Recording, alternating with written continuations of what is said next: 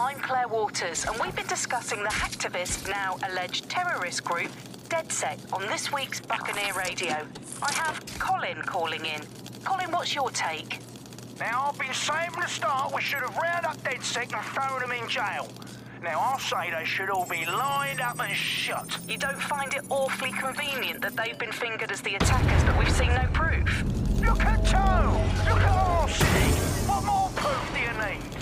Well, Colin, I'd say you have to look at their history of non-violent action. Albion's put more civilians in the hospital in the past few months than DedSec ever has. I smell a scapegoat. Now I have Emily calling in. Emily, what's your take? You're absolutely right, Claire. The government's just framing DedSec because they want to make it seem like they have this under control. They probably have no clue who was behind the bombings. But that doesn't look good on the news, does it? DedSec's been a thorn in their side.